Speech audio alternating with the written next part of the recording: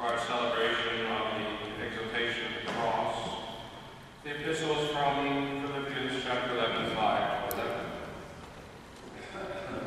Brethren, let this mind be in you, which was also in Christ Jesus, who being in the form of God, thought it not robbery to be equal with God, but emptied himself, taking the form of a servant, being made in the likeness of men, and in habit found as a man.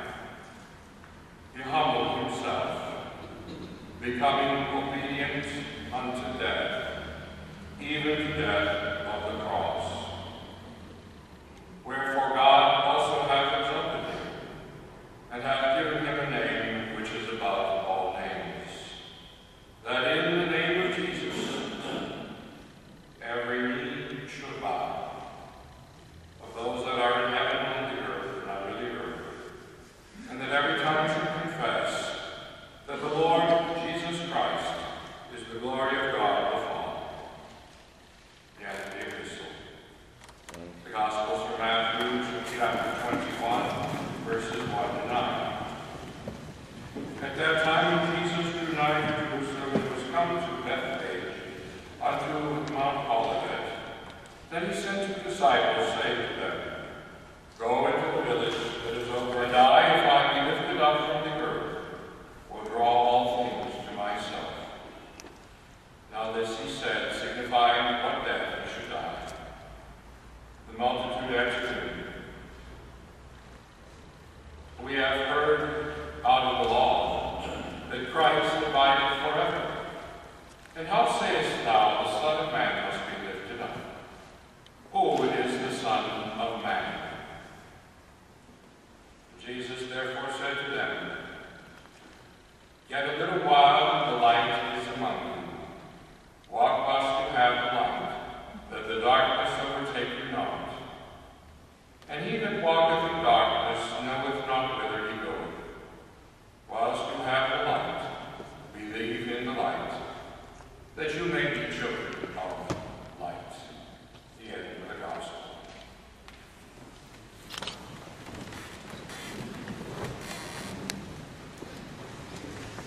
I extend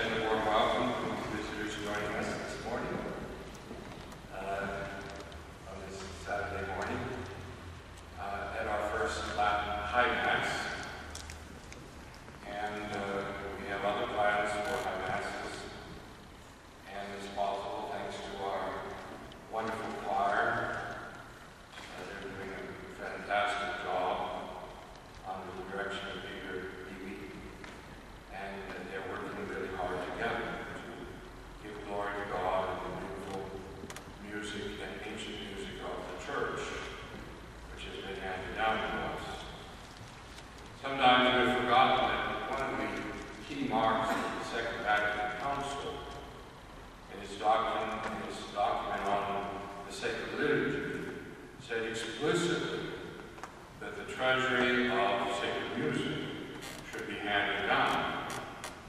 And that includes Gregorian chant and polyphony. And look what happened. We didn't obey that. And the church has been trying to get us back to that. But people would prefer Peter, Paul, Mary, and the Beatles, and all that other stuff. But the church said emphatically the pride of place should be given to Gregorian chant, pride of place, and polyphony, which is harmonized music. We have a treasure of it, and it should be preserved. And the pipe organ. This church was very fortunate to have a beautiful pipe organ. So today is a beautiful day for us. It's the liturgy. And we offer up for our special intentions. All of us have our own particular intentions. I think the feast reminds us that being a Christian is not always easy. There is the cross, but we should have the right attitude towards it. If we see the cross as defeat, or darkness, or negative, or meanness, we're never going to get anywhere. We'll become sour. We'll become like vinegar. And that could happen even to good Christians, even to us priests and some of our nuns, too. Not good Christians. But some of us priests, we can get sour. I don't know why we do that. It can happen to everyone.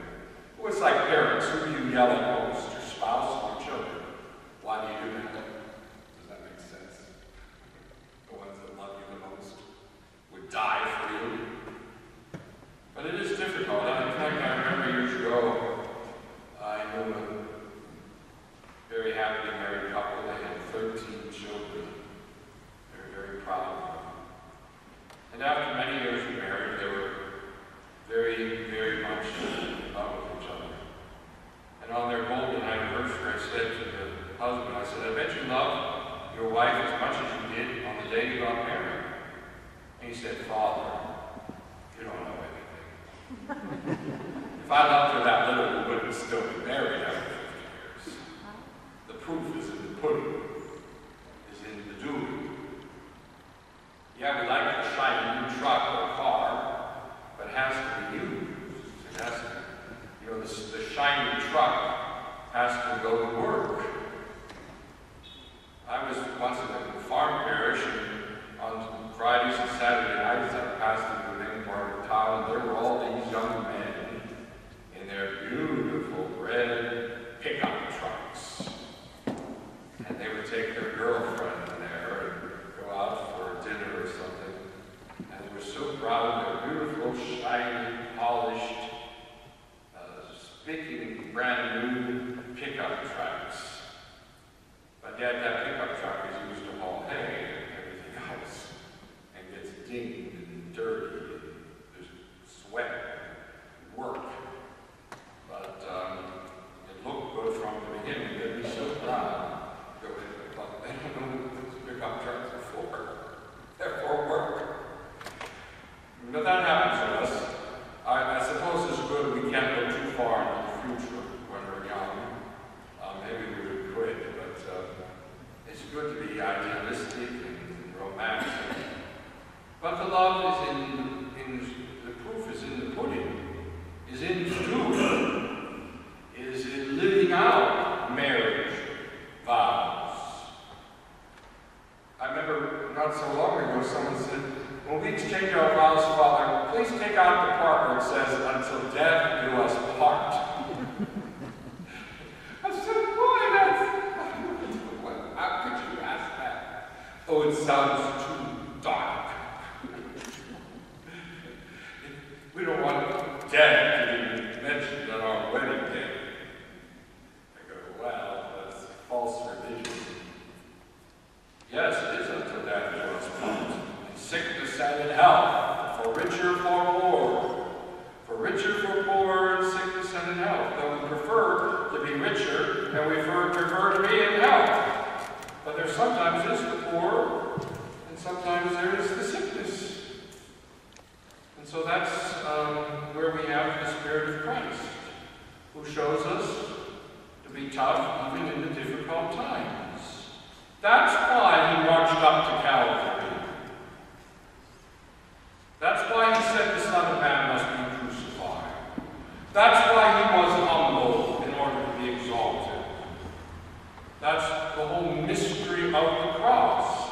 The mystery of the cross means it's so grand, we can't possibly begin to take it all in. The meaning behind the sacrifices of love is there. But the temptation today is to run away from the cross, to reject it, to flee, to quit. I think a few times I've heard people say, I quit. When I was a child, Sister Mary Benedicta said I couldn't see, so I'm quitting forever.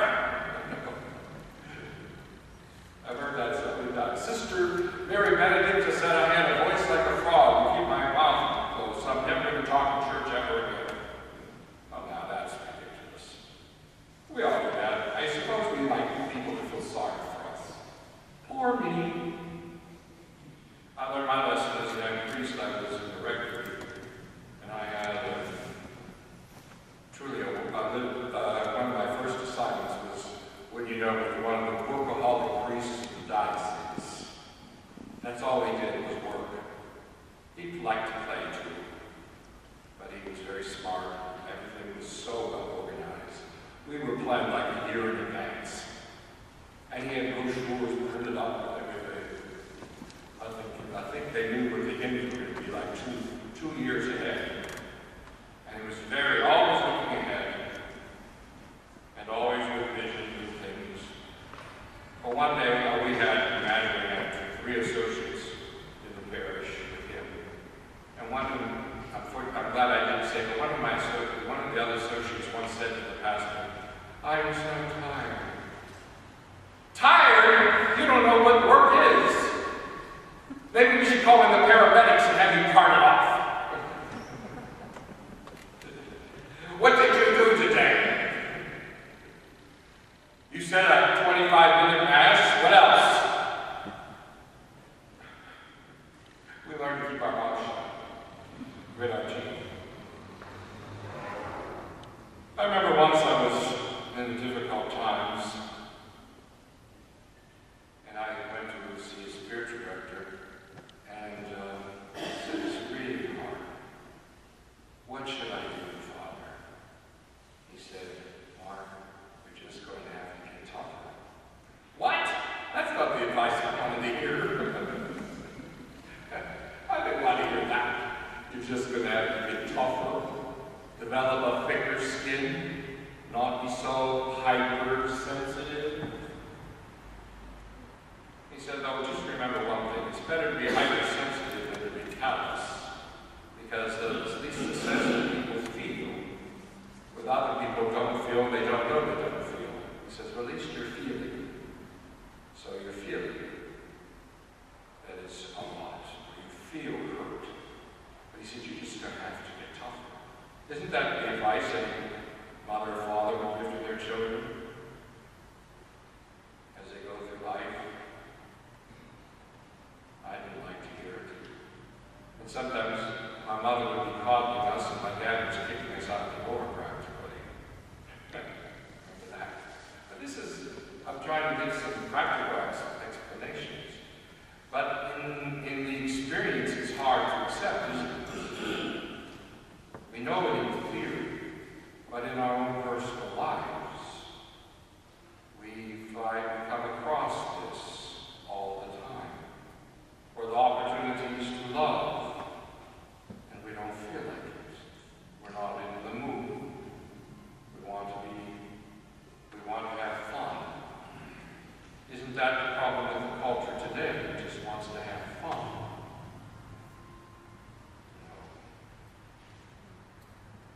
If people cause us problems, we just ignore them. If our parents get old and sick, well, we can take it in a way of fun. I'll never forget the time a man, I think it was right before New Year's, and I went to the nursing home to give the sacraments to his mom. And they said, Father, she has a few hours.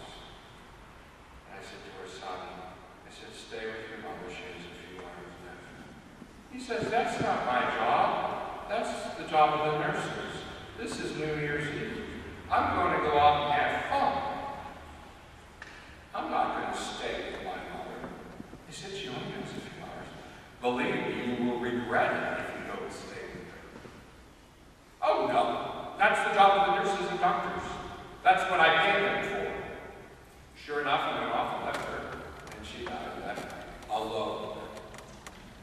All alone. Because her son wanted to have fun. Well, that's not what Jesus teaches us. And the reason why it's so fantastic that Jesus, he is God. He could have avoided all sufferings. He didn't have to go to the cross for us. He's God. He could have come down from the cross. He could have sent a whirlwind of flames to destroy all those who were putting him to death. He could have been totally different, but he shows us the way of love, which is in the humility. That's why we have to be children of the light, he says. Don't follow the darkness. Walk whilst you have the light, and the darkness overtake you. That's an encouragement to us all. What good we can do if we take up the cross, if we make commitments, if we're faithful to the church. We have this beautiful Latin Mass, the Latin Mass Society parish. We need to make our commitments to these good things, to build up the church, to love the church. I remember Pope Paul VI telling us seminarians, he said, I'm afraid that you only see the negative. Love the church. The church is not built up by its critics. Were you ever built up by your critics, the people that only look at your faults?